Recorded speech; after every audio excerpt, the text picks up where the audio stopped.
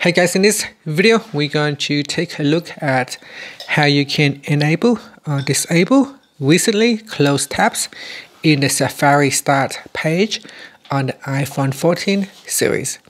First, let's go back to your home screen by swiping up at the bottom of the screen.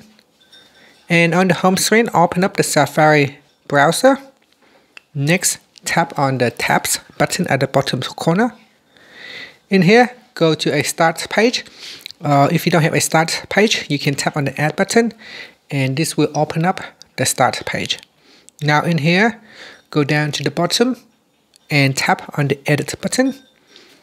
Next, at the top here, tap on Recently Closed Tabs. Tap on the toggle button to disable or enable recently closed tabs in the Safari Start page. Now you can see that in my Start page here, it shows my recently closed tabs, and I can tap on it to reopen those closed tabs. And that's it. Finally, you can swipe up to go back to the home screen. Thank you for watching this video. Please subscribe to my channel for more videos.